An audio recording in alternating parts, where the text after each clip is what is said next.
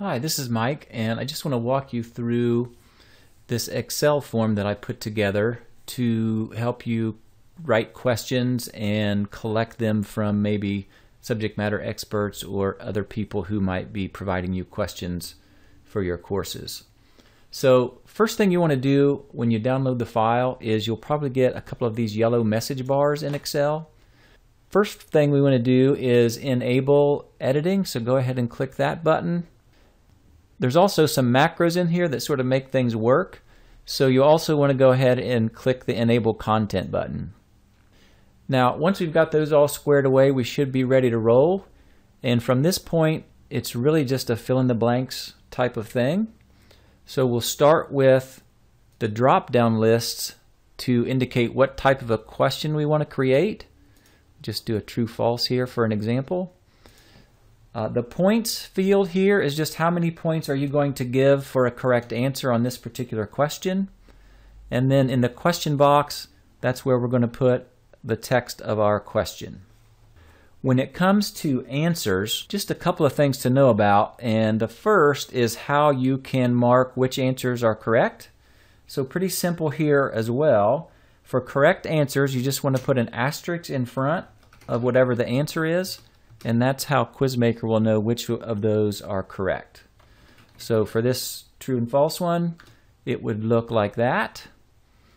And once you've got your question complete, kind of give it a look over, make sure it looks good, go ahead and click the Add button, and that's going to go ahead and save that into our database of questions. For feedback, you notice there are feedback boxes associated with each possible answer. So those are for use when you want to give specific feedback per answer. So unique feedback to each possible answer. Those are optional. If you want to, you can just leave those blank and you can use the default question level feedback that Quizmaker provides. One other thing to be aware of here question-wise is for matching type questions, you don't have to flag any of those as correct. You're just going to have an answer and a match. So those go together, and that's a little bit different, and that doesn't require an asterisk for a correct answer. You can see here, once you get a few questions entered, you can easily browse through here using these navigational buttons. So I can go forward and backwards and see what kind of questions we've got in here. Now, a couple of things that you can do is, let's say that I come to a question that I want to maybe make another version of that. So maybe it's pretty close, but I'm going to use a slightly different version, maybe in a question bank type setup. So here's something that you can do to help make that process pretty quick. Let's say that I'm going to change this question. I want to keep this one plus create a new iteration of this one.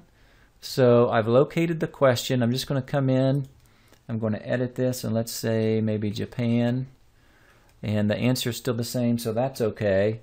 If I click the Add button, it's going to make a new version of this question. And notice I get my confirmation that it's been added, and now I've gone from 5 to 6 questions. So pretty cool there.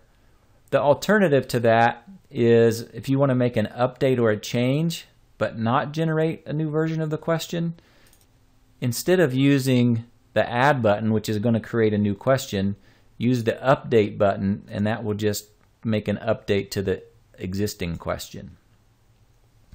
Obviously, delete is going to delete the question that is currently displayed, and then the Reset button is just going to clear the form so that you can go ahead then and create another new question. If you or anybody else wants to see the entire list of questions, you can click the Go to Database button. That's just going to jump us over to the question list tab. It's going to show us everything we got.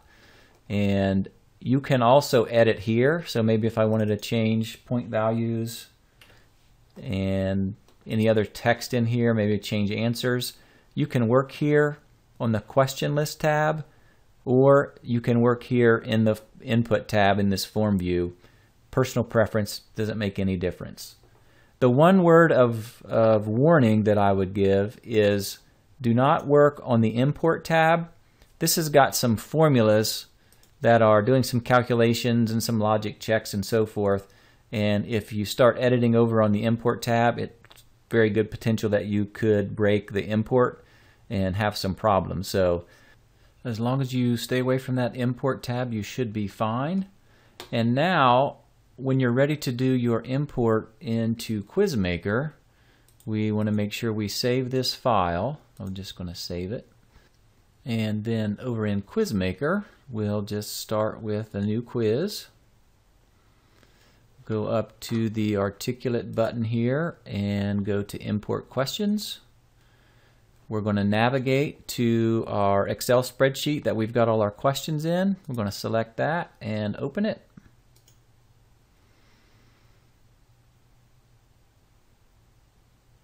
And Quizmaker is going to read that import tab from our Excel file. It's picking up all of our question types and the points and everything we gave it. At this stage, we're just trying to select the questions we want to include in the import.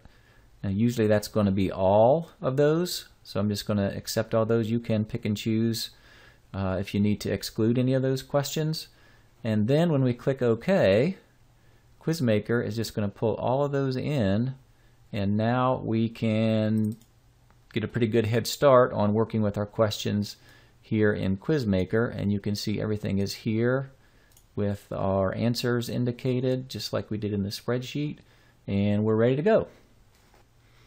So that's a quick walkthrough of how you can use that Excel template to write questions or use it to gather questions pretty easily from your subject matter experts, and then just go ahead and import those directly into Quizmaker. So I hope that's helpful. Let me know if you have any comments, and have a good day.